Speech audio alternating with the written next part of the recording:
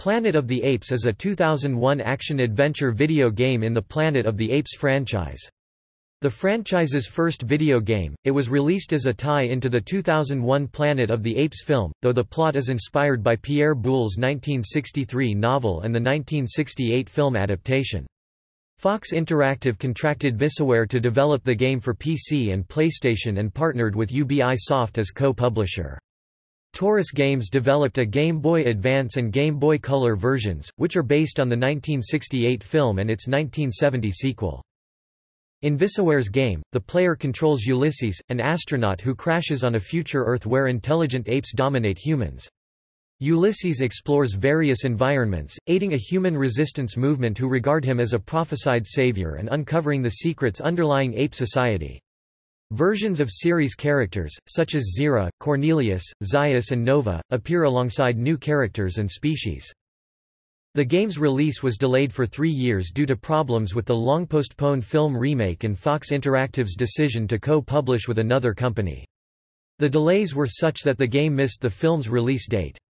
When it finally debuted on September 20, 2001, it met with largely negative reviews on the PlayStation and PC along with mixed reviews on the Game Boy versions, with the chief criticism being its weak controls and gameplay.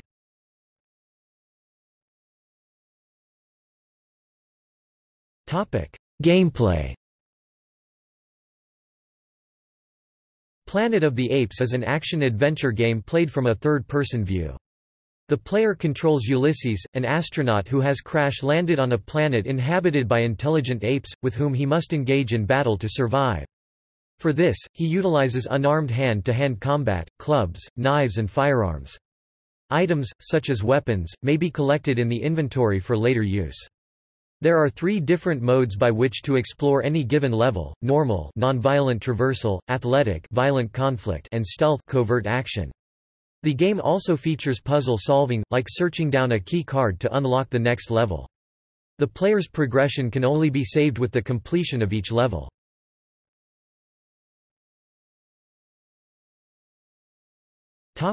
Synopsis. After drifting in space for centuries, astronaut Ulysses and his crew crash land on a planet in the year 3889. They find primitive humans, but are attacked by hunters on horseback who are revealed to be intelligent apes. The apes kill the crew and capture Ulysses, bringing him to a medical center for study. Human slave Jonah sneaks Ulysses a key that allows him to escape. Exploring the center, Ulysses overhears the apes Zira and Dr. Zaius discussing his fate. Zaius wants him executed. Eventually, Ulysses fakes his death and is brought to a morgue. There, Jonah and his friends reveal that Ulysses is on Earth, and that his arrival fulfills an ancient prophecy that said a savior would return to restore humankind. The human rebels give Ulysses one piece of an ancient relic and instruct him to retrieve the other 2 hidden by other tribes of humans. He heads to a ruined city, where he frees the human Nova and finds the second relic piece guarded by guerrilla General Ursus.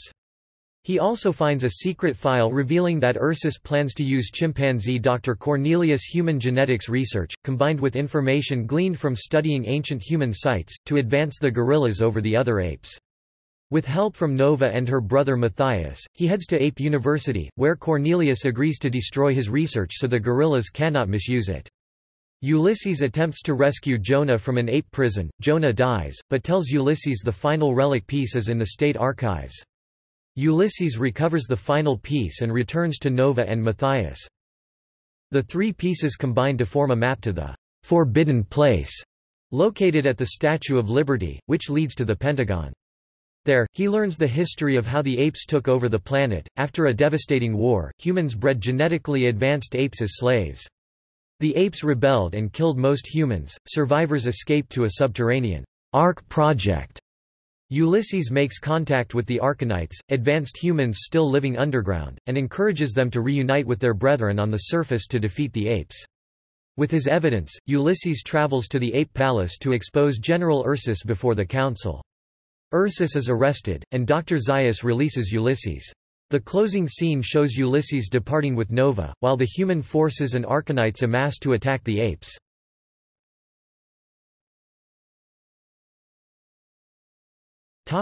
Development.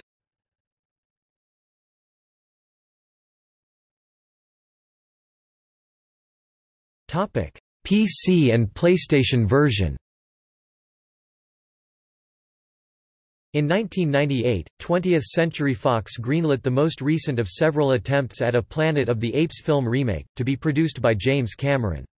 The company's video game division Fox Interactive prepared to develop a video game tie-in. Cameron dropped out and the film project went on hold, but confident a remake would progress sooner or later, Fox proceeded with the video game. It was the first ever Planet of the Apes video game. Fox had attempted a game for the Atari 2600, but abandoned it amid the video game crash of 1983. New designers completed and released this game as Revenge of the Apes in 2003. Fox Interactive contracted French video game developer Visaware to design the Planet of the Apes game. With the film in limbo, the creators developed a new story inspired by Pierre Boulle's original novel Planet of the Apes and the 1968 film version. The designers felt an action-adventure game would best suit the material and available technology. They developed the game for PC, PlayStation, and Sega Dreamcast, though they scrapped the Dreamcast version when Sega discontinued the console. Rather than publish the game themselves, Fox Interactive opted to co-publish with a third party. This move, which industry professionals took as a sign that the division was in decline, resulted in major production delays. The game was officially announced at the Electronic Entertainment Expo 1999. The film project subsequently went forward under director Tim Burton. The film, released as Planet of the Apes in 2001, had a substantially different premise and story than the video game. Fox launched a major marketing campaign for the game in 2000, but release was delayed into 2001. Despite the long development, the game missed the July 27, 2001 debut of Tim Burton's film, though Fox Interactive stated that they hoped it would reduce confusion among consumers expecting a straightforward tie-in. On September 6, 2001, Fox Interactive announced a new co-publishing partnership for all its titles with Ubisoft, enabling them to finally release Planet of the Apes. The PlayStation version was released on May 30, 2001. The PC version appears in stores on September 20, 2001. The PlayStation version finally appeared on August 22, 2002.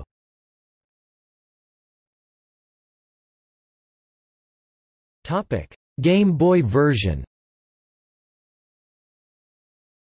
In addition, Ubisoft planned a version for Game Boy Advance and Game Boy Color. Created in partnership with developer Taurus Games, the games were released December 5, 2001 and December 31, 2002, respectively.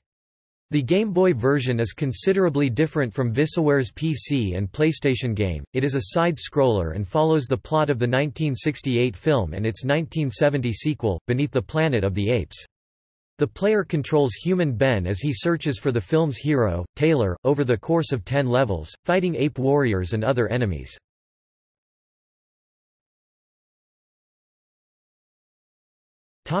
Reception. During its long-delayed development, Planet of the Apes generated bad pre-release press.